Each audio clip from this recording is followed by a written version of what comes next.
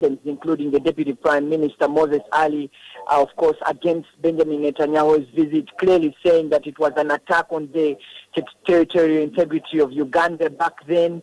But Netanyahu comes to commemorate 40 years since the raid at Entebbe International Airport. And of course, we saw aircraft landing at Entebbe and Israeli people rescued who were, of course, hostages and then taken back home. But I think, Yvonne, as we speak right now, Benjamin Netanyahu has just touched down at the Entebbe International Airport. Of course, we had his advance team arriving earlier on. The guard of honor from both countries getting ready to welcome him. Of course, different diplomats and dignitaries from Uganda will be welcoming Benjamin Netanyahu in Entebbe. And you'll not be coming to Kampala, so for the better part of the day, he will be in Entebbe. Later on, he's expected to go and meet different heads of state, 7 heads of state from across the region at the State House in Entebbe. Of course, we know that Kenya's President Uhuru Kenyatta will be here. Paul Kagame is also in the country. Of course, Tanzania's President John Pombe Magufuli is here. South Sudan's President Salva Kiir Mayardit is also going to be here. Ethiopian Prime Minister, among others. And very much more. A lot of issues are expected to be discussed between the heads of state, Yvonne. A little bit about his stay there, because it's set to be there for just a short while, but we just want to remind you that the pictures you were seeing on your screen just a moment ago is believed to be the plane carrying Israeli Prime Minister Benjamin Netanyahu, the first Prime Minister in the last 29 years to touch down on the African continent. That plane you see on your screen is courtesy of our sister station in Uganda, NBS, and Solomon Serwanja is still with us, just talking to us about the significance of this. So, it is interesting, Solomon, that he'll be in Uganda for just a day because he's scheduled to come to Kenya for 4 days. What is expected to be discussed between him and the 7 heads of state later this afternoon? Well, you and I even know that the foreign policy of Israel stands very strong against terrorism. And so is Kenya, Uganda, and Somalia, and Ethiopia, and the region at large. So top on the agenda for the discussion is expected to be the issues on terrorism. How can the region tap from the Israeli supremacy to fight terrorism in the region? But also we know that Netanyahu comes to Uganda not only to celebrate the raid at Entebbe International Airport, but also to speak for African allies. Even you and I know that Israelis have always lost the debate when it comes to the UN General Assembly and to the Security Council, because the Arab world often votes against its policies. So we know that the Arabs always vote as a bloc, and so they always vote against Israel. But also when you look at the European Union, which is also very much interested in issues of human rights, they have vehemently spoken about Israelis breaking, the laws and the rules and infringing of human rights. So they also don't have a lot of support in the European Union. So then what do? Then you look at Africa as a better ally. So I think also Benjamin Netanyahu comes to cement that broken relationship that Africa had with Israel. I mean, you think about it, Uganda doesn't have an embassy of Israel in Uganda. We only have that in Kenya. So it really speaks about the sour relationship that Uganda has had with Israel. So Benjamin Netanyahu's visit to Uganda and indeed to the region is also aimed at cementing that relationship between Uganda but also between other African heads of state. But Yvonne, also, I think one of the things that these African leaders are going to be discussing in the evening of today is the issue of military intelligence. How can they share military intelligence with Israel? Yvonne, you know very well that Israel is one of the superpowers in the world, and we know them for their military might in terms of military intelligence and military equipment and weapons. So it is expected that the regional heads of state will be discussing how they can benefit from Israel in terms of military assistance or military intelligence, but even much more on how they can share this intelligence in the fight against terrorism. Thanks very much for that, Solomon Serwanja, on the significance of this trip by Israeli Prime Minister Benjamin Netanyahu. That plane you see there is believed to be the one carrying the Prime Minister, and we'll be letting you know about that meeting that he's set to have with 7 heads of state later, including our very own President Uhuru Kenyatta, after which he will be coming to Kenya, and he should be here for about 3 days. So this is the first trip by an Israeli Prime Minister to Africa in the last 29 years. Looking for allies, the war on terror no doubt will be top on the agenda for the Israeli Prime Minister and Kenya, and indeed the other countries in the region, something of course that is a headache not just in East Africa but across the world as well. We've seen the attacks in Dhaka, we've seen the attacks in Brussels and in Iraq as that continues, the threat of ISIS, Al-Shabaab and other terror groups including Boko Haram around the country. We'll continue to give you live pictures, so stay with us here on KTN News.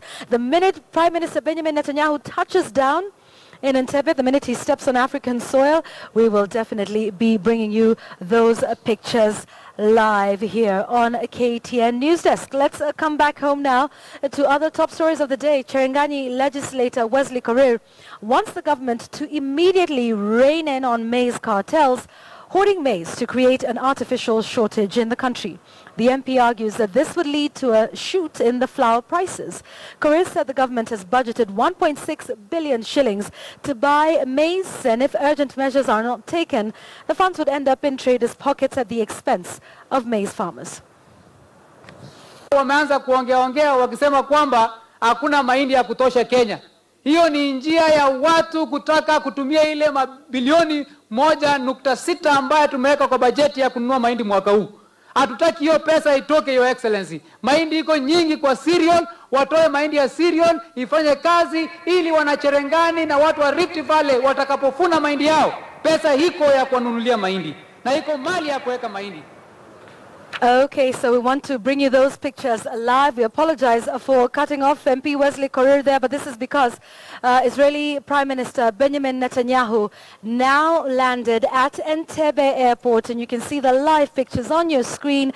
President Yoweri Kaguta Museveni and the First Lady on hand to receive him there. He will be doing a tour of a number of countries in the region. And he will be in Entebbe. He will not be going into Kampala, but we understand there will be a meeting with 7 heads of state in the region, among them President Magufuli, President Kagame, President of South Sudan, Salva Kiir, the Ethiopian Prime Minister Haile Mariam Desalegn, as well as President Uhuru Kenyatta, among others, will be at that meeting seeking allies, the war on terror, business ties. That's what it's being touted as, but of course we know there will be a lot more on the table there, and so that is him touching down. This comes significantly 40 years after that Entebbe raid. We understand Prime Minister Benjamin Netanyahu lost his elder brother in that attack, and of course that is a significant time for him to arrive in Entebbe. We'll be there just for a day, after which he's expected to touch down at the Jomo Kenyatta International Airport here in Nairobi later on this evening. He's expected to spend a couple of days here in Kenya for that. So this, of course, are pictures coming to you live right here on KTN News, courtesy of NBS, which is our sister station in Uganda. So we're bringing these pictures to you of this great historic visit by the Prime Minister, who should be touching down any moment now, currently in Uganda.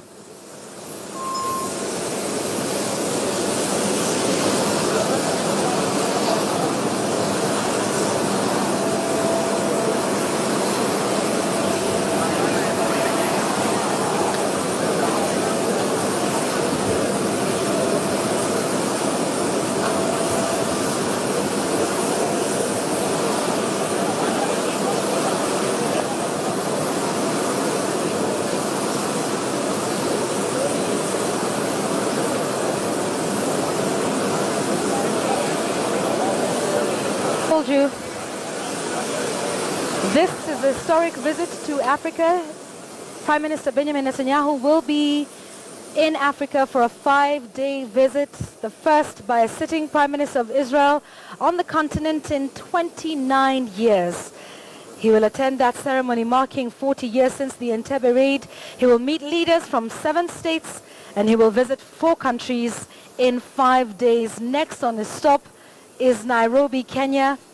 He will be here for about 3 days. And of course, business is on his mind, but no doubt to strengthen the relationship between his country and many parts in the region with the war on terror. Remember, Israel is a country that is surrounded by quite a number of countries that are experiencing a bit of terror attacks in the region, and being a superpower in the world, exercising military might, sometimes getting accused of human rights atrocities. This is definitely something that we will be watching, and indeed what will be the outcome of the talks. The first sitting Prime Minister to visit Sub-Saharan Africa since Yitzhak Shamir. And he visited 4 West African countries back in 1987. Netanyahu coming here 29 years later. Of course, he will also be there at a ceremony to mark 40 years since the Entebbe raid. And that ceremony will include veterans of the raid that freed over 100 Israelis who were held in the old terminal building at this very airport at Entebbe, as well as some of the hostages. We've been telling you that Netanyahu's brother, Yoni, was killed leading the mission, as were 3 other hostages. A 4th hostage, Dora Bloch, who was 75 at the time, was killed by Idi Amin's henchmen in a hospital in Kampala. Israel is funding the renovation of a wing in the hospital's trauma center. Now, after this airport ceremony, Benjamin Netanyahu will meet with 7 other African leaders, namely President Yoweri Museveni, Kenya's President Uhuru Kenyatta, Rwanda's President Paul Kagame, South Sudan President Salva Kiir, Ethiopian Prime Minister Haile Mariam Desalegn. Zambia's president will also be present, as will Tanzanian Foreign Minister Augustine Mahiga. We also expect President John Pombe Magufuli to be there as well.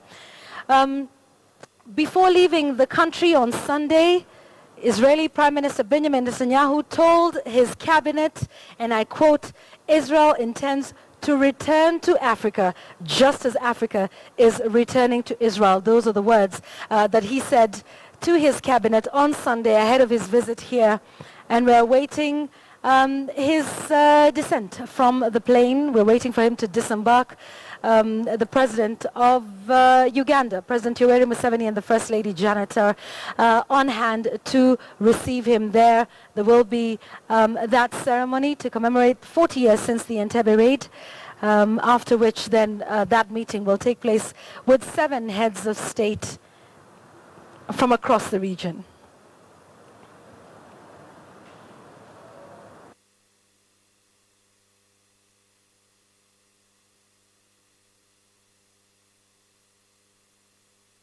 Talks on business ties and trade between the various countries in the region and Israel, but top on the agenda, we imagine, would be the fight against terror, something Israel and many countries in the region know all too well. A number of attacks, including in Kenya just last week, that attack we saw in Mandera on a bus, resulting in the deaths of a number of people. And the threat, of course, around the world as well. ISIS claiming responsibility for a number of those attacks in Dhaka, in Paris. We've seen the same as well as in Brussels. So they will be discussing cooperation, sharing of information and intelligence, we expect, as well as business ties. We do know that Israel's ties with Africa have been warming up considerably over the last couple of years. So there will be a number of interesting events taking place. Netanyahu will spend less than 8 hours in Uganda. He will be coming to Nairobi. He'll meet President Kenyatta. He is scheduled to lay a wreath at the grave of the founding father of the country, Jomo Kenyatta. He will also be meeting Kenyan students who are leaving to study in Israel. He will be speaking with pro-Israel evangelical Christians, and he will take part in a Kenya-Israel business forum. So like we said, business, of course, will be top on the agenda. About 80 businessmen who are representing 50 Israeli companies are accompanying the Prime Minister on this trip. Of course, they will be talking about trade, increasing trade between Israel and African countries. One of the key goals, we understand, is to strengthen economic ties. This is according to the Director General of the Prime Minister's Office. Currently, in the region, just about 2% of Israel's exports come to Africa. This, of course, is what Israel is hoping to increase dramatically following this trip. He's accompanied by 80 businessmen representing 50 Israeli companies on this trip. They'll be talking about a number of things: agriculture, energy, and of course cyber security. This is what we're hearing from the Prime Minister's Office. Commercial relations, diplomatic relations as well. And of course on Wednesday he will be going to Kigali from Nairobi. He will visit the memorial site there as well. He'll be speaking to victims of the 1994 genocide. He will meet with President Paul Kagame. From there he will be going to Addis Ababa. In Ethiopia, he's going to meet separately with the President and the Prime Minister. Remember, all of these heads of state will be converging for a meeting later this evening in Entebbe, in Uganda, actually, at the State House. You can see the pictures there of the preparations at the State House. That room is already for them there. And then, of course, he will be visiting these individual countries. Now, of course, there has been a little bit of concern in Israel regarding this trip to Africa and how much it's costing the Israeli taxpayers. There were reports that it was going to cost about 28 million. The Office of the Prime Minister clarifying that, saying it'll cost about half of that, and that the businessmen who are joining him on this trip will be paying their own way. Once again, 80 businessmen representing 50 Israeli companies coming to Africa, coming to Entebbe and to Kenya and to Addis Ababa and to Rwanda as well. They will be accompanying the Prime Minister of Israel, Benjamin Netanyahu, on this trip. And of course we know the first item on the agenda, the minute he touches down there, the minute he disembarks from that plane, will be a ceremony to commemorate 40 years since that Entebbe raid. The Prime Minister's elder brother was killed in that raid, leading that. A number of hostages were killed in that as well. This all took place during the reign of former President Idi Amin Dada in Uganda at the time. It was 40 years ago.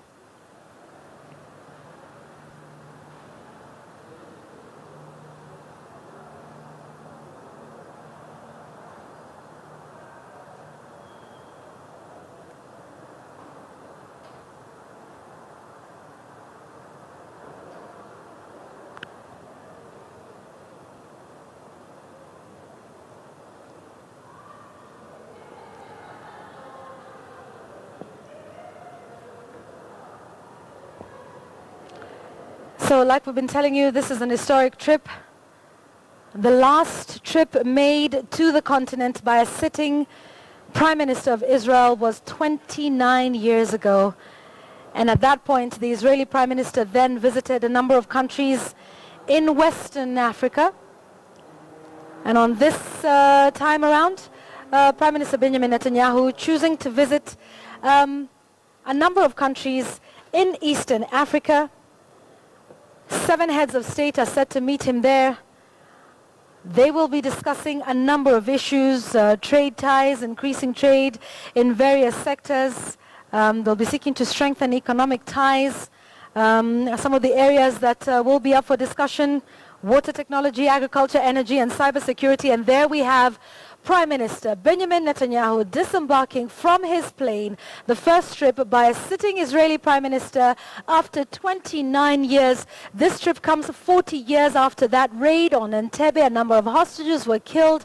Prime Minister Benjamin Netanyahu losing his elder brother, and there he is being received by the head of state of Uganda, Yoweri Kaguta Museveni, and the First Lady, Janet Museveni. That is happening now. This is live from Entebbe, Uganda, at the Entebbe airport. These are pictures coming to you right here on KTN News. Our sister station in Uganda, NBS, covering this for you. Solomon Serwanja is also on hand to do so. This, we know, is historic. Of course, that raid took place in June, but it is definitely 40 years since that raid. There will be a ceremony to mark that raid and the rescue of the hostages that took place there. I wonder if we can listen into that as Israeli Prime Minister Benjamin Netanyahu begins his tour of 5 countries in Africa.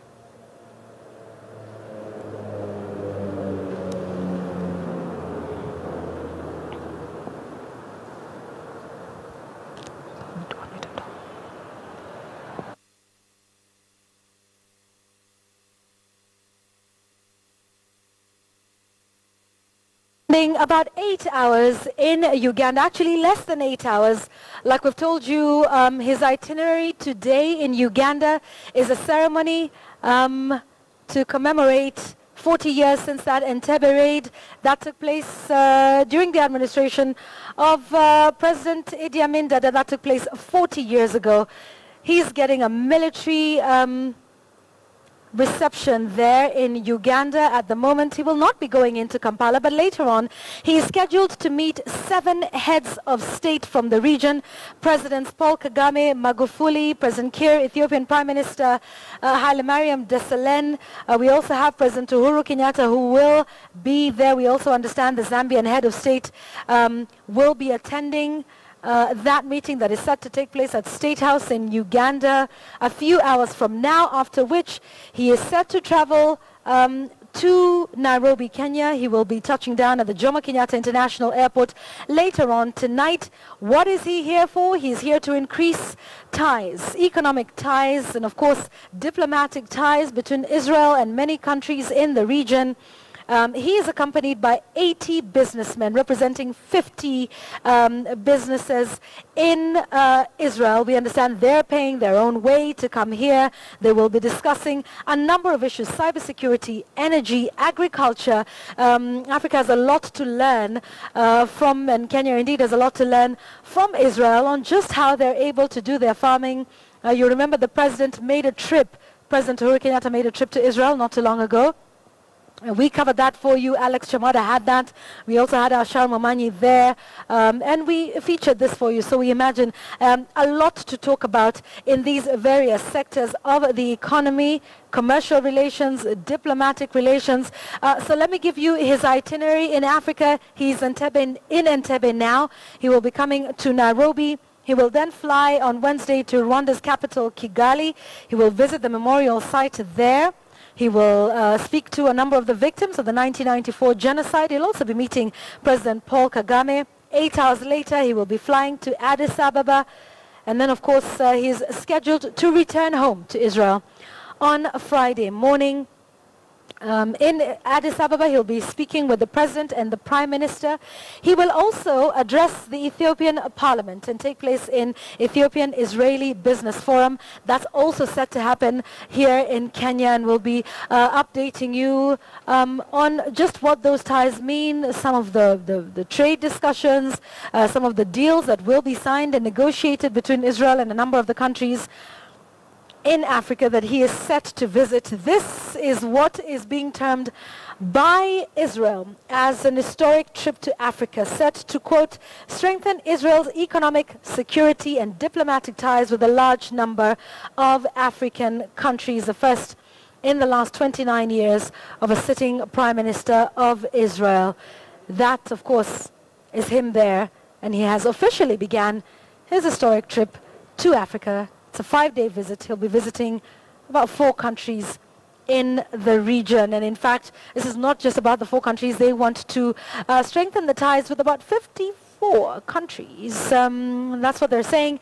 It has been significant. There have been important implications, international alliances, international relations. And this is just that trip that is hoped to expand ties between various countries in the region and Israel.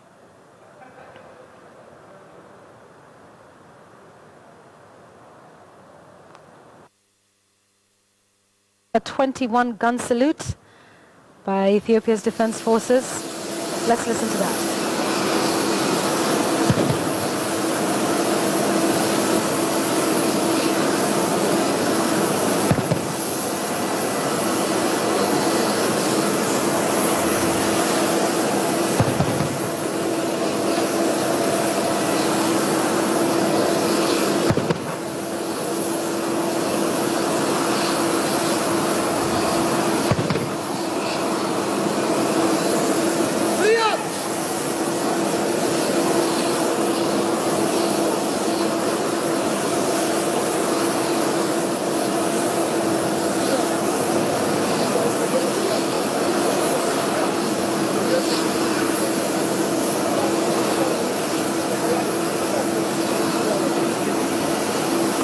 And let's just take you back 40 years ago to remind you as to why this trip is very historic. 40 years ago, we saw that raid that took place at the old terminal building at the Entebbe airport. And the rescue operation was led by Netanyahu's very own elder brother, who was later killed in that mission. And that rescue operation freed over 100 Israelis who were held in that old terminal building. There will be a ceremony to mark the 40 years since that raid. It will include veterans of the raid. And also important to note that Israel is funding the renovation of a wing at the hospital's trauma unit in Uganda. And of course, after this airport ceremony, he will be meeting the 7 other African leaders, as we have been telling you right here on KTN News Desk.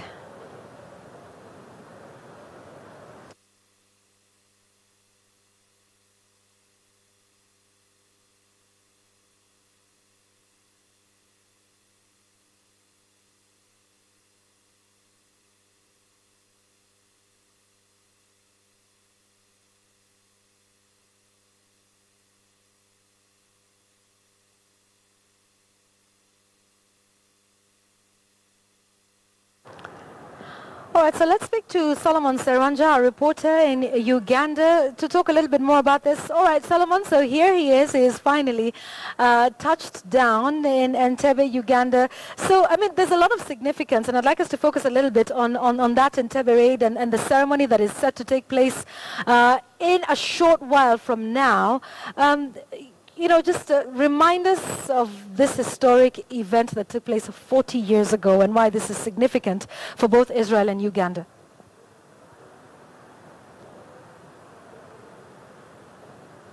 Solomon Seranja, can you hear me? To Israel, I do hear you, Yvonne. Great, great. I don't know if you're able to hear my question. The significance of this visit, the Entebbe raid 40 years ago, him arriving now?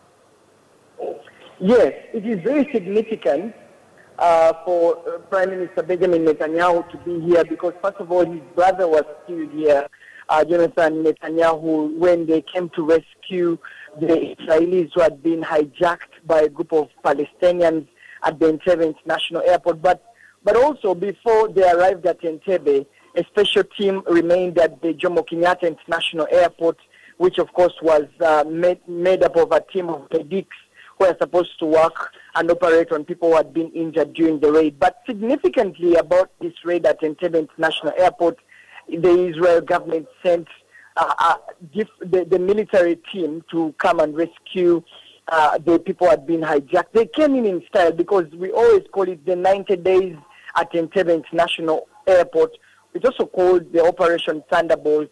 So they came in and then they took over the airport, rescued the people they had to rescue, and then moved out in just 90 minutes. You can imagine back then in 1976, you can imagine the technology they used, and it was a show of might for Israel as a country. But as I earlier on told you, Yvonne, that there is mixed reactions whether indeed we should be able to commemorate the 40th anniversary or to cry as a nation because of the territorial integrity of the nation that was compromised then. Of course, we've had the Deputy Prime Minister, Moses Ali, speaking out against these celebrations, saying that as a country, the sovereignty of Uganda was compromised when Israel came, even without the permission of then the President, Idi Amin Dada. They came and raided the airport and then left. So, like I said, it's mixed reactions, but President Jeremy Museveni is actually right now with Benjamin Netanyahu. Of course, national anthems being sung at the Entebbe International Airport,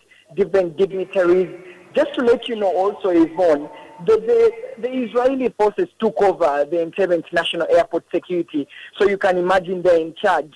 And the UPDF, of course, handed over that security to Benjamin Netanyahu's team. So it speaks a lot about the security at the Entebbe International Airport here.